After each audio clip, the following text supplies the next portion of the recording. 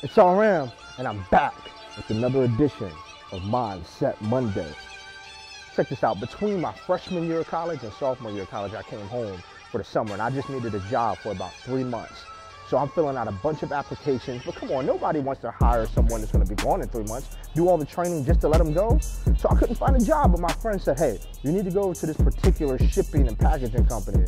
I know they're hiring. So I go over there, fill out the application, and they tell me, hey, we could use you for 3 months, but these are the hours.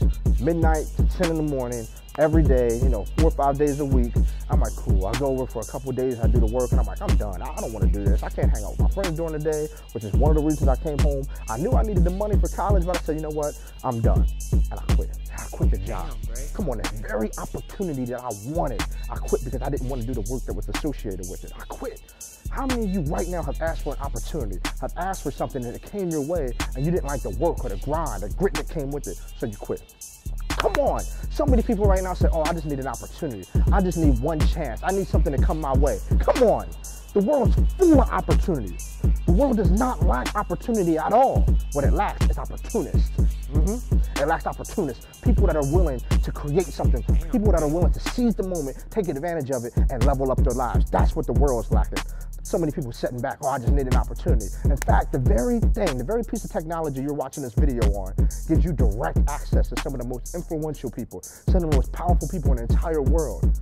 Yet you won't get in their inbox to try to create an opportunity for yourself, aka be an opportunist. You'll just watch half of this video and start scrolling again to see what your friends doing, to see what your cousin's doing. I'm not worried about that. You need to be an opportunist. You need to take advantage and seize the moment. When a lion sees a gazelle in the middle of the field, it does not look at it and say, you know what, I'm gonna wait for it to run this way.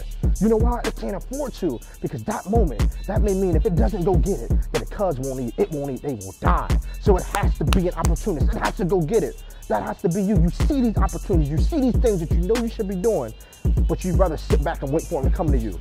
I'm telling you right now, they're not coming. You have to go get them. You have to be an opportunist. You have to go eat.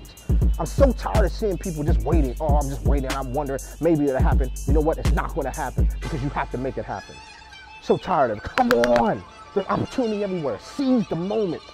Go be an opportunist. This is RM. Take this message. Watch it. Don't just watch it and go away. Watch it and think about it. How can you go seize the moment? How can you create something for yourself? So take this message, you apply it to your life. You know where to find me. Holla at you soon.